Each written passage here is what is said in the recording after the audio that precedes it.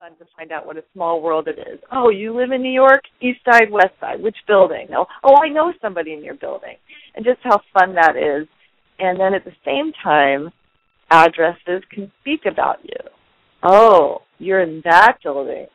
And so, I watched this happen where somebody who I knew was an inheritor because she had shared that with me in personal confidence, was having this lovely interaction, and somebody she spoke to was a realtor in the city where she worked and where she lived. And when the realtor found out where she lived, she knew the building, knew how much a residence in that building had just sold for, and immediately this woman felt, and her, it was immediately like, oh, how many bedrooms and which floor, and she just felt herself being placed into a category, and she felt how people at the table started to think about her and look at her differently, and I watched it. Like, she went from being a woman at a spa having a great time working out with somebody to all of a sudden, wow, you're here for 2 weeks? You must have a lot of disposable income. Oh, you're in that building? You must have, and I watched her physically shrink and as these questions started happening. And we had some great conversations afterwards about what that was like for her and how she wants to show up in a way where she can feel really great about who she is and what she has, and at the same time feeling very negatively impacted by the way that people were perceiving her, that she didn't have any say over. And I know, Jamie, you have a lot to say on this subject. Yeah, I mean, this dilemma is something that comes up for me with almost every client that I work with, and it's, how do you be honest and authentic in the world and also be able to manage your own boundaries of how much you want to share and how much you don't want to share.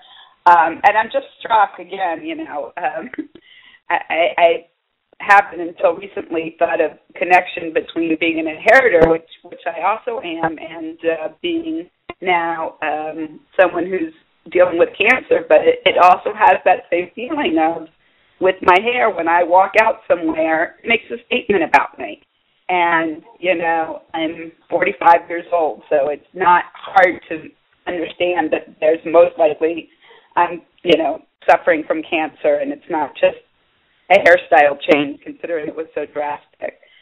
In a way, I think that that's very much the same with inheritors. They don't have a sign on their back that says they're inheritors, but there are these certain questions that start to bring that forward. And when you lose that sense of choice of what you reveal about yourself or how you want people to know you, that the natural experience of that is to feel, that not safe. Jamie, it's really hard to hear you. See if you can speak in a little bit more clearly. Okay. How's that? You don't want to have. We'll see if we can get you on here. Just to recap what Jamie said, I've just been enjoying listening to her. She was talking about this dilemma that can happen when we need to know, like, how honest and authentic we can be while also managing our boundaries regarding how much we want to share openly, how not. Keep going, Jamie. We're okay. We're able to hear you. You can hear me better now. Okay. Yep. So one of the things that I'm really learning, and it's amazing to be, we learn things in our bodies at different levels, in our brain and our body, but I'm really learning, and this is what I talk about with my clients all the time, that I think where the line starts is that each person has to find the place that they're comfortable in their own skin, even if it's not what they want to say. Once those questions start, they need to start to develop the answers that work for them. I worked with a couple for a while, and we used to have a sort of a running joke that they could even tell people that they robbed a bank if they told them with complete conviction and they felt comfortable. People would stop asking questions. And we used to joke, just go out and do an experiment, say different things. And they started to take it on as a game And when they found that they were able to find the place that they were comfortable, then the questions stopped. Because sometimes what happens is people pick up on your discomfort of answering the question, or like you're holding something back. They don't really know what it is. They don't know that they're pointing at a sensitive spot, but they see that there's something there. They sense it. So they keep asking. But when you give a very firm answer, whatever your answer is, whatever you choose, I'm able to come, and live in this building because of an inheritance I got, or because of work that I did in the past. Whatever somebody chooses to say, if you say it with comfort. I noticed it today as I took off my wig and I walked out. When I walked in the street with confidence, people didn't look at me. When I walked in the street uncomfortable, people stared at me. So I think part of the place that I usually start, and I'd be curious, Emily, for you too, how you work with clients, is around helping people get comfortable about who they are and what their situation is. Yes, such a great analogy. I'm just so struck by what you said, and I want to just give that a moment before we go into my response to that, because, there's the physical, visceral experience of seeing somebody who's, gone from having a full head of hair to being bald, and that elicits an immediate response internally because there's such a visual. And I think one of the things that we're speaking about here is this hidden aspect of the self that's so defined by, whether it's our name or our the money in our bank account or where we live, like pieces of us that aren't necessarily automatically seen as a result of us, who we are physically, that as they come forward, as they emerge, people immediately, the mind just automatically wants to put somebody in a box, wants to, now I know who you are. Oh, that changes who you are. And that's the most, I think, one of the most painful and challenging things that inheritors can feel in terms of, you think about me and see me one way now, and as soon as you know this about me, I know you're going to change what you think and feel about me. And, we both have seen this in terms of the avoidance of bringing somebody to your home, like either your childhood home or the home that you choose to live in, and enjoying that and having that capacity to live in a really lovely way, and yet, the moment somebody sees this, they're automatically going to know something about me. And I wondered if you could speak into that, Jamie, because you've had direct experience of that personally. I will, absolutely. I would also like to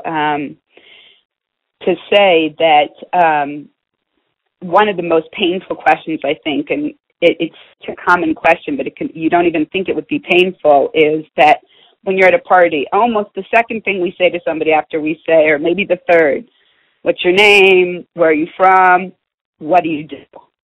Boom. It's right there, for inheritors who choose not to work. That is the worst. That's like the kiss of death question.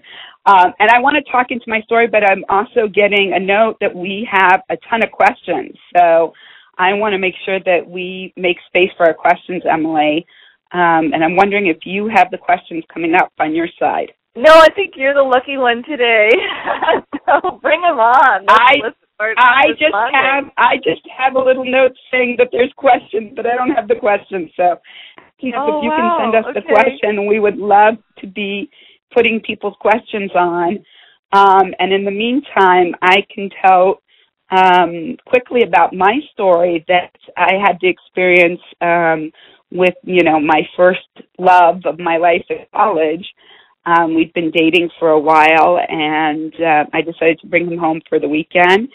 And we drove up my driveway, and he said, wait a second, stop. I said, what's wrong? He said, wait a second, like he was very disoriented. We'd been dating for a couple months. And he said, this isn't, like he couldn't take in my house just from the driveway. And it was one of those perfect moments where you actually come up with a statement that you want to say right then and there. And I looked at him and I said, Kevin, I am the same person I was 15 minutes ago. you just learned more information about me, but I haven't changed. And he was able to switch it in a minute and see. His seeing the house I lived in didn't make me a different person.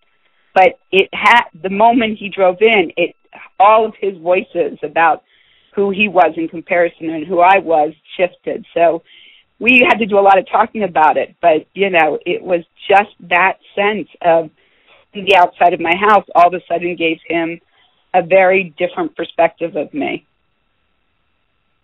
That's so well said.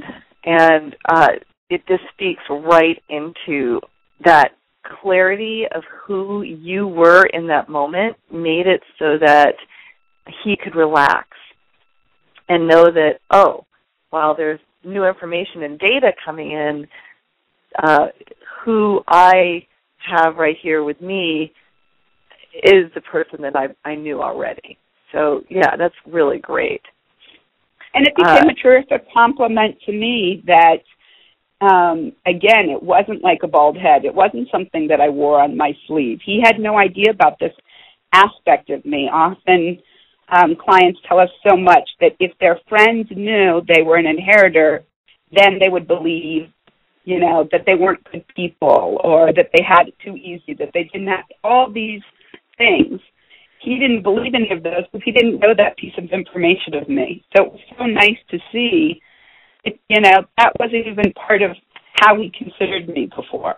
And then we got to work it through afterwards. But, that sense of not wanting to bring people to your home, particularly for our clients who are in high school, who are in college for sure. Graduate school seems to be particularly challenging, and when they're young and first married, because those are the periods when, after in the 30s, depending where you're living, it starts to get a little less clear. People have started to make their own money.